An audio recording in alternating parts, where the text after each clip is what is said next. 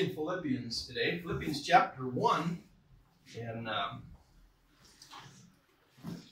interesting part of the world we live in here in Sofia. We could, if the border was open and all was clear, we could be in Philippi in less than 5 hours. Right. Cross over at just south of Sandanski, or go through Bonsko and down by Ilinden, I think it's called, and come right into Philippi, not that far from here, which makes me wonder if even, that church, no doubt, they got up into Bulgaria. Plovdiv was called Philippopolis, after the same, Philip guy that Philippi was named after. But anyway, the book of Philippians, we're going to be in chapter 1, and I'm going to read the first 11 verses.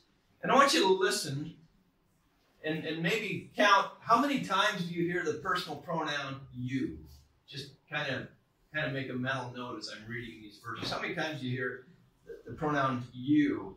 And so here we go. Philippians chapter 1, it says, Paul and Timothy, the servants of Jesus Christ, to the saints in Christ Jesus, which are at Philippi, the bishops and deacons, grace be unto you and peace from God our Father, from the Lord Jesus Christ.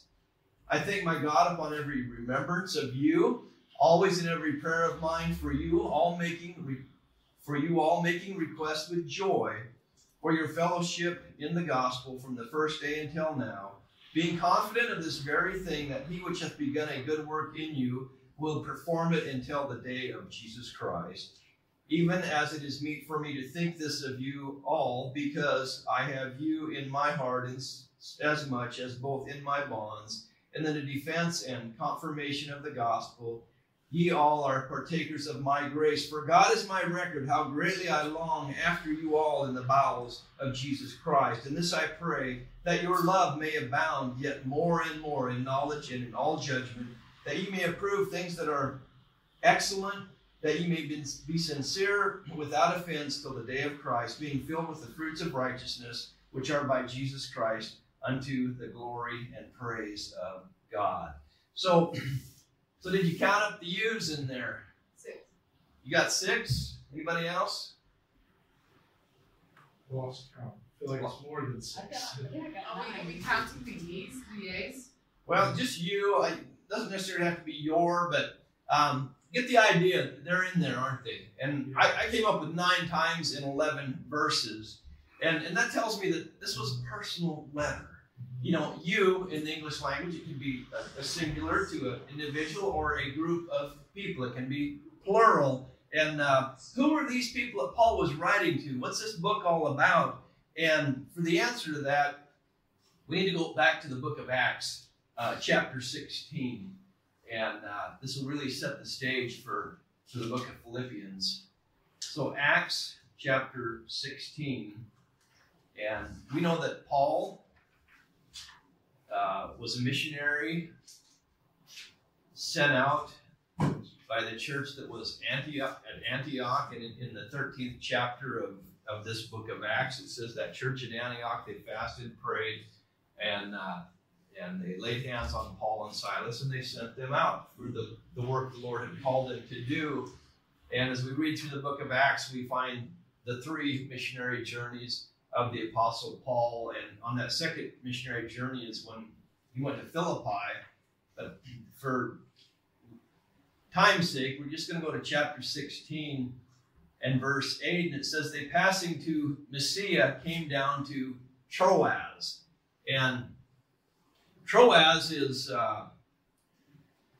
very near to ancient Troy. If you've read Homer's Iliad, or the Trojan horse, all that. It's actually, you could drive there in about 8 hours. I've done it. Go through Plovdiv and keep going. What's that town on the Turkish border? Well, yeah, Erdini, after you get into Turkey, and then you just turn south and drive down the west side of the Dardanelles, ferry across to Çanakkale, and it's about a 7 to 8 hour drive, and you're in Troas. Well, Paul got there a different way. And at Troas, we know that he thought, I'm going up into Asia, Bithynia.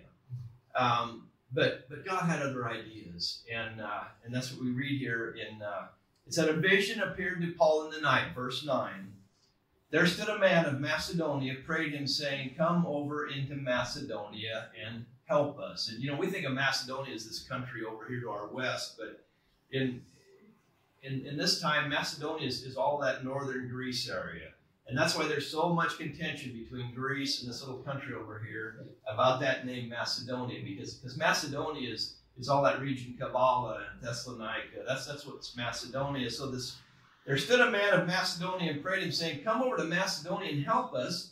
After he had seen the vision, immediately we endeavored to go into Macedonia, assuredly gathering that the Lord had called us for to preach the gospel unto them. Just like Paul just knew it. It was just clear as day. This is what we need to do.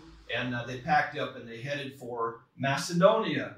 And verse 10, after we had seen the vision, immediately we endeavored to go to Macedonia, assuredly gathering that the Lord had called us for to preach the gospel unto them.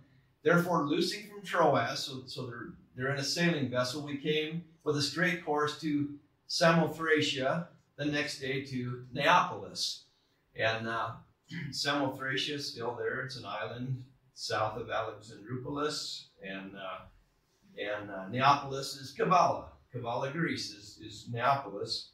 And from thence to Philippi. So he would have got off his sailing vessel, went up over the hill and down into this valley, this place called Philippi. And verse 12 says, which is the chief city of that part of Macedonia and a colony.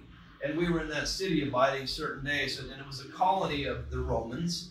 And on the Sabbath, we went out of the city by a river where prayer was wont to be made. We sat down and spake to a woman, which resorted thither, verse 14.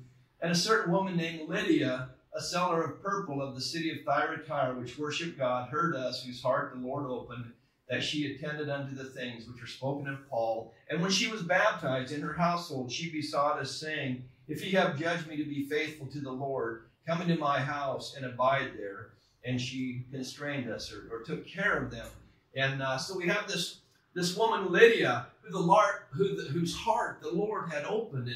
And Paul, met her there just on the outskirts of Philippi. It's there by the river. And Lydia, we know her as that she was in the textile industry. She sold fabric. Seller of, I think the Bible says, seller of fine purple. Purple dye was very precious. And interestingly, in Revelation, we know there's a church in a place called Thyatira where Lydia came from.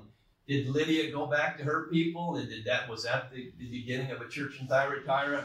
I don't know. It's only speculation. But so Lydia is one of these people that Paul is writing to in this church at Philippi.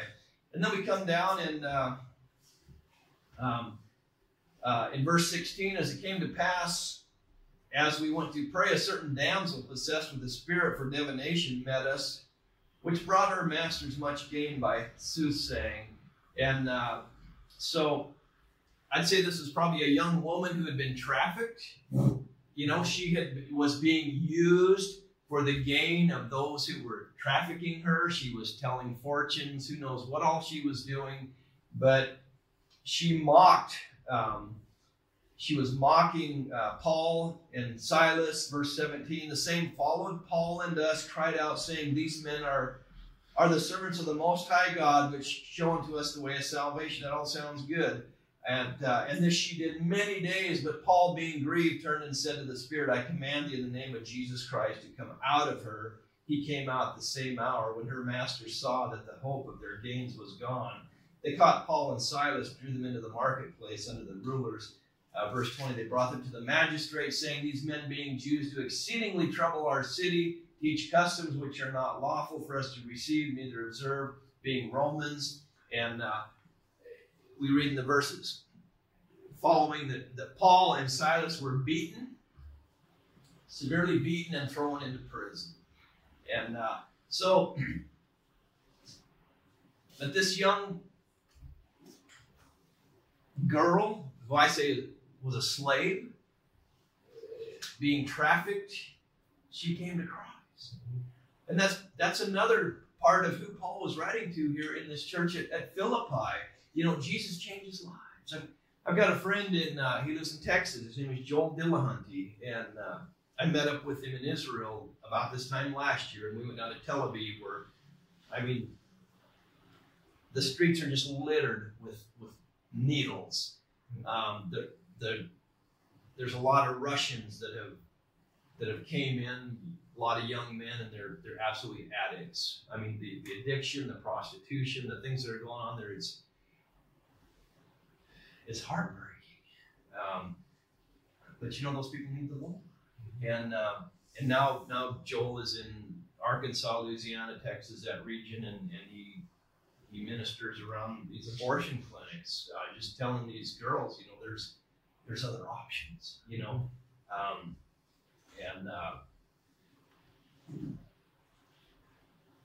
you know, Christ is for everybody. And so we have this merchant woman, this girl who was possessed with a demon, but then Paul and Silas, they're in prison, and what are they doing? They're singing praises unto God, like we did here today. You know, they're singing. They're singing about Jesus, and there was an earthquake, and their whatever was binding them was loosened, and they were free. And of course, the jailer, the prison guard, was absolutely terrified. He said, "Just kill me because I'm a dead man anyway." And Paul said, "No, it's okay. We're all here." And the words of this Philippian jailer, as we call him, he says, "What must I do to be saved?" And Paul replied, "Believe on the name of the Lord Jesus Christ, and you will be saved." And this jailer, he came to know Christ as his Savior. And, you know, we read on in Philippians, and Paul talks about a couple of women, Philippians 2 and 25, Philippians 4 and 2. He says, "I beseech Euodia, beseech Syntyche, that they be of the same mind in the Lord." I get the idea that there were two women in this church that were maybe kind of,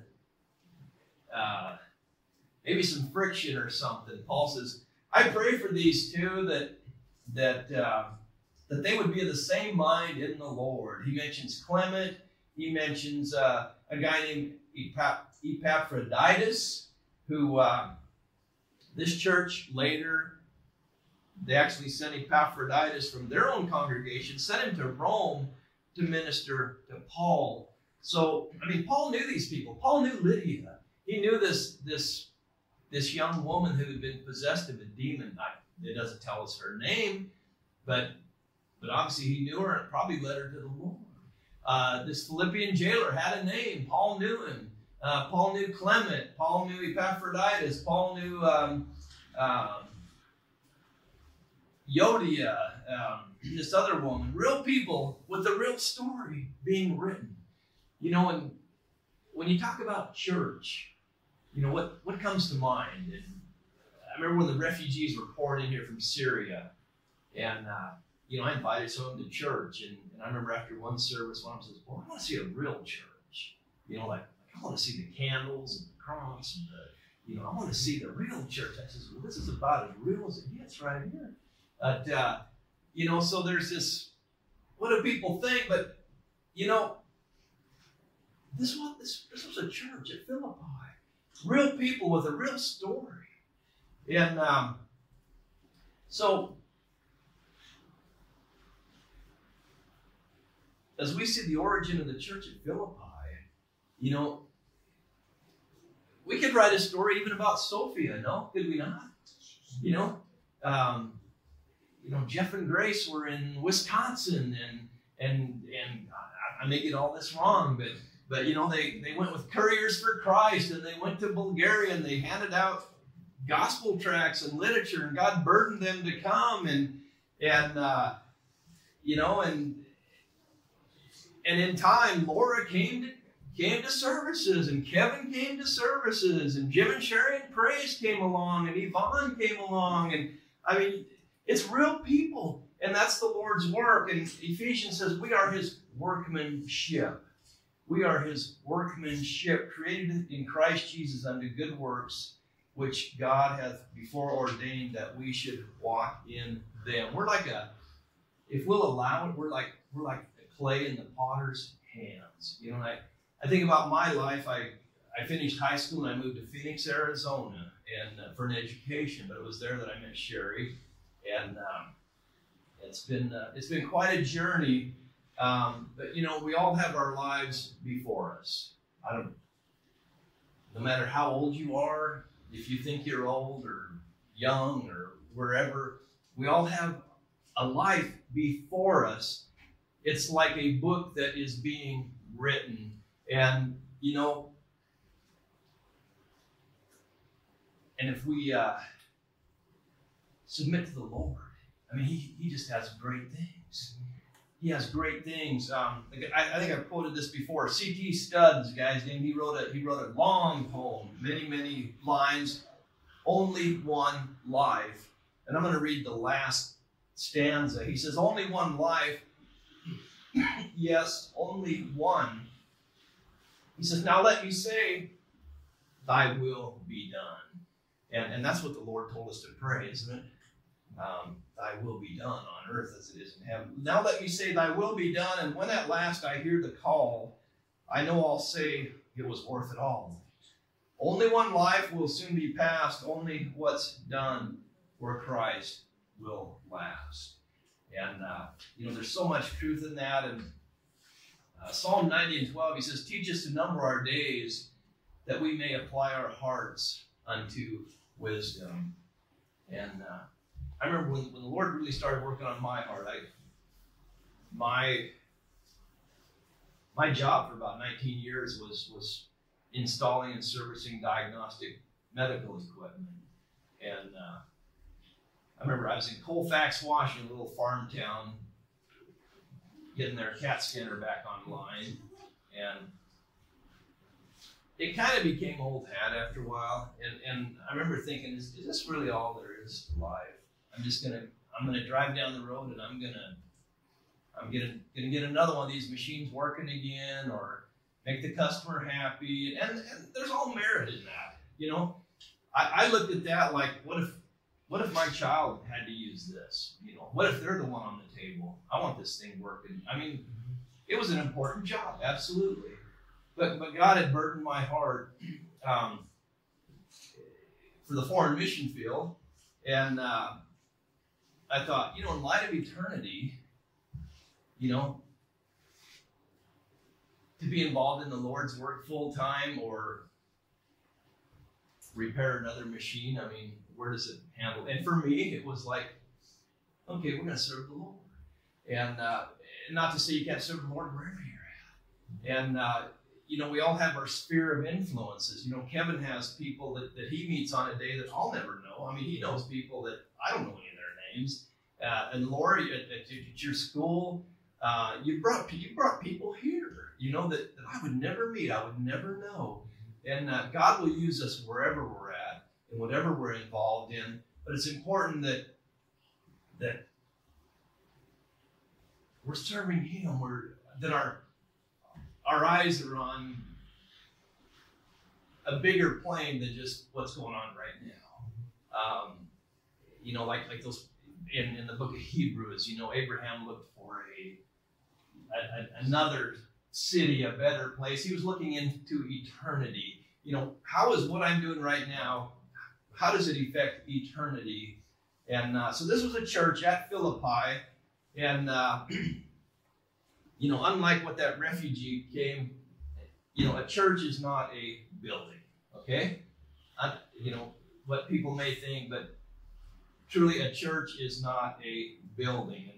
And the word that we see translated church is that Greek word ekklesia, which means a called out assembly. We're going to meet here on Sunday afternoon at 2 o'clock. We've called out. We're an assembly. We're local. We're a body of believers. A church is made up of people. More specifically, people that are born again, are saved, are redeemed, have have came to Christ in repentance and faith, and then have identified with Christ through baptism. You know, baptism is Baptists. We immerse people. I mean, we find a lot of water, and we put them all the way down, and we bring them all the way up. And the idea is it's a picture of the death, the burial, and the resurrection of Christ. And that's why we baptize the way we do, rather than just, you know, sprinkle a few drops of water or a little picture over the head or something. So baptism is the doorway to church membership. In the book of Acts, as many as believed were baptized.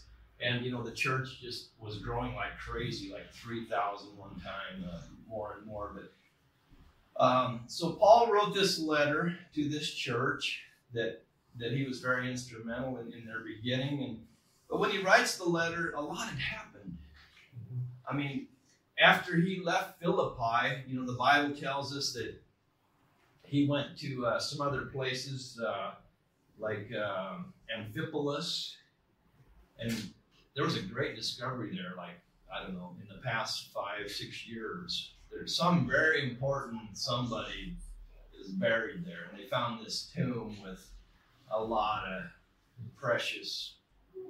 So Amphipoli, Apollyon, and then on into Thessalonica, we know that he was there for just 3 weeks and launched a work in Thessalonica, went down to Berea, where they searched the scriptures daily. It sent those Bereans down to see if it was really so. I mean, that's not exactly what it says. But we know he went down to Athens and Corinth and Ephesus and back to Jerusalem, and he went before a trial down there in that area, and finally was shipped off to Rome. And he writes this letter from a prison cell in Rome. And so here's what he writes. He says, Paul and Timothy, the servants of Jesus Christ. And it's going to take a minute. I'm going to talk about servants, saints, bishops, and deacons. Paul and Timothy, the servants of Jesus Christ, written to all the saints in Christ Jesus, which are at Philippi, with the bishops and the deacons. And think about Paul, how he refers to himself. Paul and Timothy, servants of Jesus Christ. And you think of how he could have, I mean, here was Paul, educated by the best, by Gamaliel. I mean, he was probably Dr. Paul.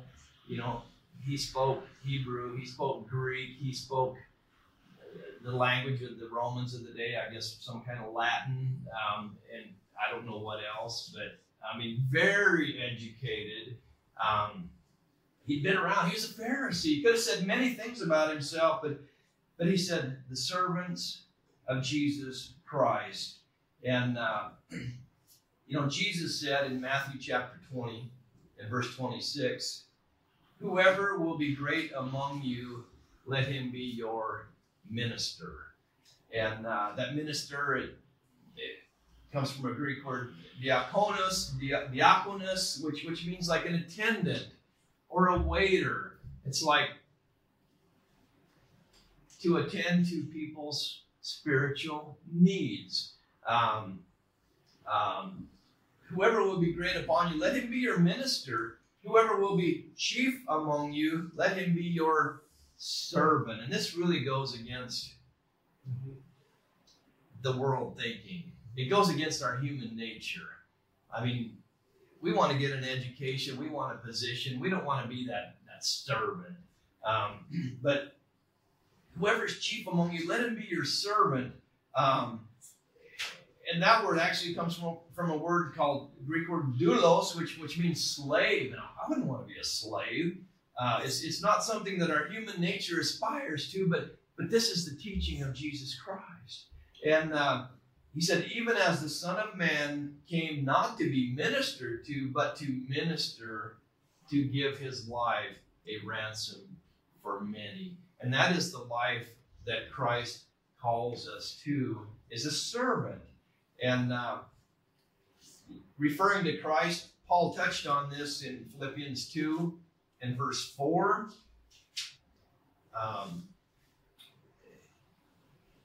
He built up to Christ.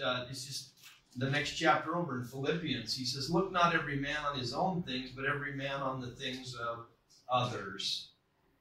Let this mind be in you, which was also in Christ Jesus, who being in the form of God, thought it not robbery to be equal with God, but made himself of no reputation, took upon himself the form of a servant, was made in the likeness of men.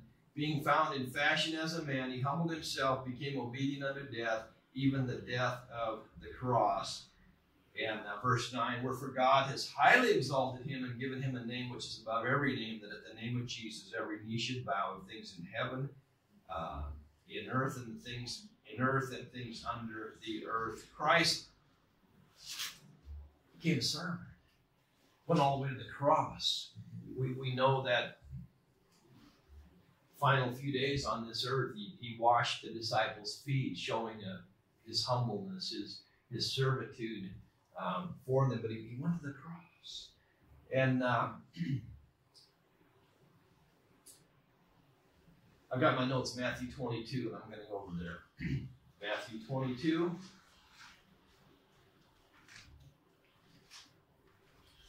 And this is where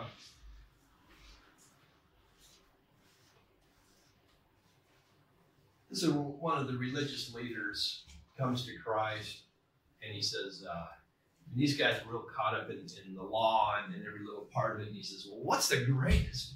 What is the greatest commandment? And verse 36, Master, which is the greatest commandment in the law? And Jesus said, thou shalt love the Lord thy God with all your heart, with all your soul, with all your mind. This is the first and greatest commandment. The second is like unto it, thou shalt love thy neighbor as thyself. On these two commandments hang all the law and the prophets. So love God, love your neighbor as yourself. And Jeff talked about this even this morning, about this word love. You know, what is love? It's a verb. It's a verb, and verbs mean action. Love. In Christ's instant, it was a huge sacrifice. I mean, he left that glory of heaven and came to this earth because there was no plan B. There was no other way. He went to the cross. He became that servant. Be a servant. Serve the Lord. Serve others. And you know, Paul said, we're servants. Timothy and I, we can call ourselves a lot of things, but we're servants. And I don't know, maybe that's, people ask me, Brother Jeff, they ask you, what are you doing here? Mm-hmm. And maybe that's what, I'm a servant of the Lord Jesus Christ. That might be a good answer. I don't know. Servants. And then he talks about saints. So Paul and Timothy, the servants of Jesus Christ, to the saints. And saint. It talks about pure, blameless, consecrated, set apart. And say, man, that's not me. That's not me. But the only way we can be pure or blameless is through the imputed righteousness of Jesus Christ. And the Word of God is very clear. All have sinned. There is none righteous. No, not one. And so the saints that Paul is addressing here at Philippi, none of them were voted into sainthood. Okay? They were saints because they came to Christ Jesus, repenting of their sins and trusting in Him for salvation. It was impossible for any of them to be good enough to earn the status of sainthood. It just wasn't going to happen. So when you talk about saints, we're talking about born again believers, redeemed in Christ, redeemed by the blood of the Lamb, in Christ Jesus alone. In Him alone is salvation. And so how did they become saints? God declared them saints. And if you know Christ as your Savior, if there's been a point in your life that you've said, you know, I'm a sinner, I'm guilty, there is no hope. I repent of my sins, I trust in Jesus Christ, there is no other way, we're redeemed, we're justified, meaning just as if I had never sinned. We have that righteousness imputed on us through Jesus Christ. And he could say, you're a saint. It's that simple. You're a saint. These people were ordinary people. They had jobs. They had families. They dealt with sickness. They struggled probably financially at times. They probably said and did things they regretted. Paul addressed them as saints, born again believers. Saints are named, I found 95 times or 94 times in about that many verses. And in every case, the context is God's people. People that come to God by grace through faith in Jesus Christ. There is no other way. That's the only way. So he addresses this letter to these people, these saints, these saved people. And then he adds to it, he said, and the bishops and the deacons, he throws that one in. And a bishop is like a pastor, an overseer, a shepherd. And the deacons are like servants, attendants. Not every church has deacons. The first mention of deacons is in Acts chapter 6. They had grown they were up into the thousands. And some of the Greeks were complaining that their widows weren't being attended to like the Jewish widows. And, the apostles were saying, well, why should we stop the work we're doing, prayer and our time in the Word, to essentially serve the physical daily needs of these people? And God said, select, in this case, I think it was 6 wise men that were filled with the Spirit, and they made them deacons. And 7 Spirit-led men who demonstrated wisdom, and they were servants of the church, Acts 6:4. But we will give ourselves continually to prayer and to the ministry of the Word. So these are the only 2 offices in a church that are ordained by God. And there are no other ordained offices. I mean, that's it. I had a good friend that was a missionary in Lithuania for many years. And he, is that my phone, Sherry? Probably James. Maybe you can grab it out of my pocket, inside pocket. Sorry about that, guys. James always calls me in church time. But anyway, I had a friend in Joe Morel in Lithuania. He came back to the States, took a church, and he said, I want to be a Acts 6:4 pastor, meaning I want to give myself to prayer and to ministry of the Word. And, God blessed that church. Mountain View, Arkansas, a town of, I think it's like 1,200 population, and they run about 800 people in service on Sunday. God has just blessed it immensely. He surrounded himself with great people.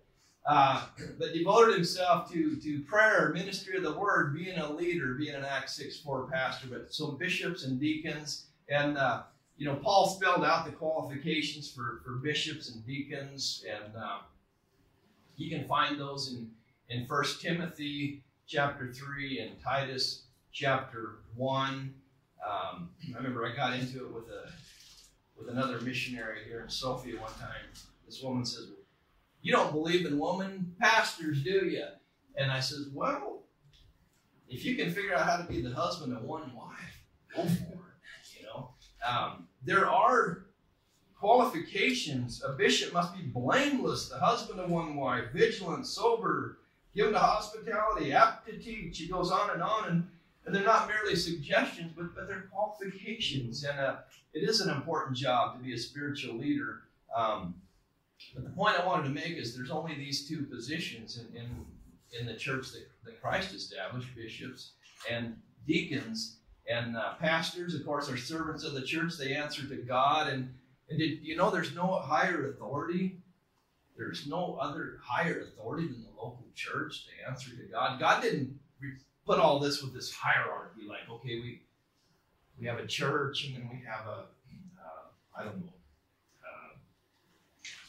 some other organization that all the churches are under this big umbrella, and then they answer to the big guy that's at the top. That's not how God set it up. It's Jesus Christ. And it's churches like this one at Philippi. Churches like this one that are attempting to establish right here in Sofia. And and as I told you earlier, Paul was sent out by that church in Antioch. I'll just tell you, I was sent out by a church in Lewiston, Idaho. It started in the living room of our home. And about 10 years later, I walked up front one Sunday and I said, I'm really burdened about going to Romania. And on the spot, they had a little, this big red-headed cowboy guy named, we call him Red, his name was Mike Warwick. He said, I make a motion, we send Jim and Sherry to Romania. And, Baptists, we have like kind of we follow Robert's Rules of Order, so there's a motion on the floor. Is there a second? And there was a vote. And I said, I just want y'all to pray about it. Well, I mean, within just a vote, a motion, a second, and a vote, we were on our way. And by Wednesday night, you'd have thought we'd died. It's like, I think reality was setting in, like this church of probably about 50 people were thinking, what have we done? And, but God has provided. For the last 20 years, God has provided. And God works through his churches like this church at Philippi. Churches like the church that sent us here as their missionary. Churches like the church in Wisconsin that sent Jeff and Grace here as their missionaries. And that's how God works. And I'll wrap up in verse 2. He says, grace be unto you and peace from God our Father, from the Lord Jesus Christ. And, it'd be easy just to pass over these verses, wouldn't it? Just like, let's just blow on by them. Let's get to the meat. But think about this. Grace and peace be unto you from God our Father, from the Lord Jesus Christ. And we know that grace is receiving what we don't deserve. The classical definition of grace is unmerited favor. Probably your parents showed you a lot of that. For every time you got punished, they probably missed a whole bunch of times. But God gives us what we don't deserve. It's unmerited favor. The gift of God is eternal life through Jesus Christ. Grace and peace. And peace is that quietness and rest, which that was talked about this morning too. And that's lacking. It's very much lacking. People are afraid. Our news media has us all scared. Quietness and rest. And that's what I want, grace and peace, and it comes from God. And Ephesians 2 and 8, the verse before Philippians, he says, by grace are you saved, by the unmerited favor of God are you saved. How? Through faith, not of yourselves. It is the gift of God. And we have that peace, and it comes through Jesus Christ. To know Christ is to know peace. And I plan on getting through a lot more of this, but our clock is clicking up on the hour. And but encourage you to read through the book of Philippians. It's only 4 chapters. And I don't know, perhaps we can organize a trip down there one day. Like I say, it's 5 hours. Let's hop in the car. Let's go. Let's go see it. There's still an old ancient theater. They have a place marked out that they says, well, that's the prison where Paul and Silas were. I don't think it is, but they need to put it there. Because obviously everybody on every church is the worst prison thinks, oh, there it is. But anyway, and there's some church buildings there, but you know how old they are? The newest one is like the oldest one is like 4th century. But there was a church here at Philippi in the 1st century.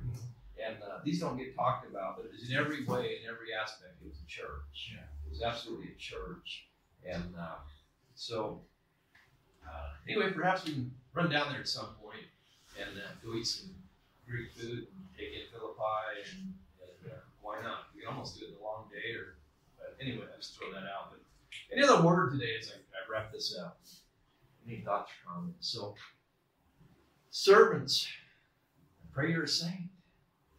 And to those bishops and deacons, the only two ordained offices in a church, grace and peace comes through Jesus Christ. I hope you know the Prince of Peace. Let's have a prayer. Sure. In Philippians, I didn't know that the house, church house, it was in one of the women's, said, and to Chloe, for instance. I think that's in Corinthians.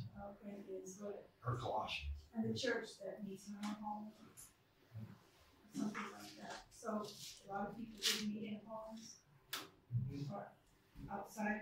It didn't specify exactly where we were, but Yeah, they could have been in somebody's home. They could have been under a tree. Could have been in a public square, perhaps. No. Could have been down by the river where they met living. Absolutely, yeah.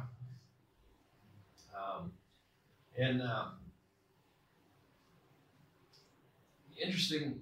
Just one more verse here. I told you about this guy Epaphroditus. This church at Philippi, they sent him all the way to Rome to minister with Paul. And in chapter 4, he said, Paul says, I have all and abound. I am full, having received of Epaphroditus the things which were sent from you, an odor of sweet smell, a sacrifice acceptable, well-pleasing to God. This was a church that was, in ministering to Paul, they had a burden, a passion for lost souls. And they were a church involved in more than just what they were involved in.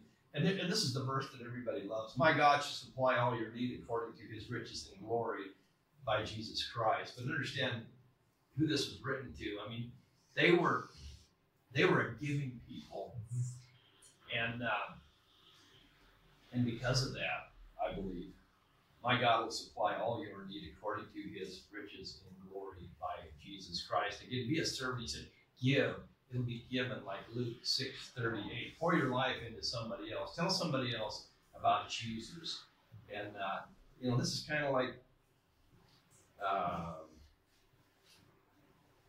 to say it, about as organic as it gets, when you talk about church, but every bit of church. And this is a model that was repeated over and over and over and over. You see Paul writing to churches at the church that was at Ephesus, the church that was at Corinth, the church that was at Thessalonica. There you go. The churches of Galatia, there were many. If you go to Revelation, you see the 7 churches of Asia, all named by name.